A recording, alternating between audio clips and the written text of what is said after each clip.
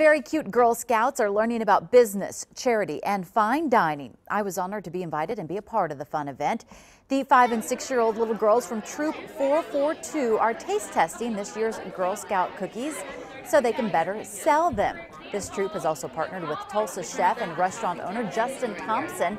He's buying 3 different types of their cookies to use in his desserts at his restaurants.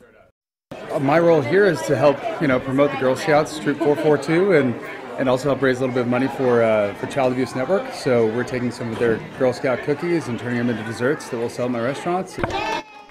You can try those desserts at any Justin Thompson restaurant through March 23rd. Those restaurants include Tavallo, Juniper, Prime, and 624 Kitchen and Eatery.